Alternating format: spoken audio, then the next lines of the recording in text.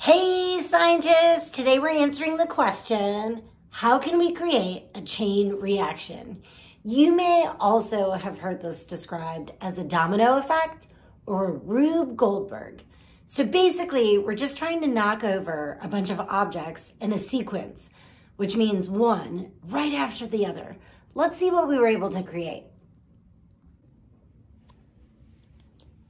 You can see behind me here that I've used a bunch of trash I've been saving or recycling to kind of create something similar to dominoes or bowling pins to try and knock down.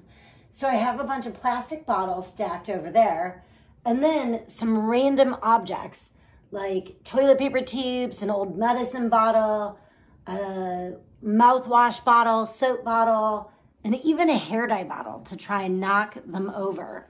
I'm gonna go bowling with first a little stress ball I could find lying around the house, and then I'm also gonna use a roll of tape as a ball. Let's see how I do.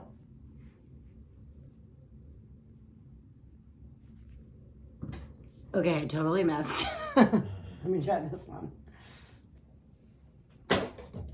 Oh, I did not get that many. Okay, let me try again.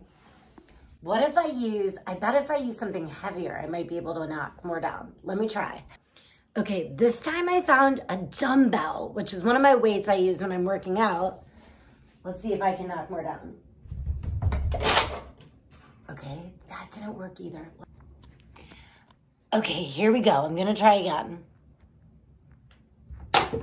Yes! I got way more down that time. Okay, let me try this tower. Let's see how I do. Oh! All of them down! What you're looking at is a chain reaction I've tried to create using a series of random objects lying around the house, some balls, dominoes, old recycling, a pair of pantyhose, and a few books.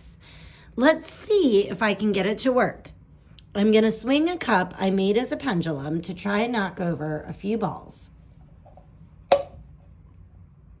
Okay, that didn't quite work. Let me see if I can push it. And the ball's still there. So let me swing the pantyhose. Oh, it went in, 50 points.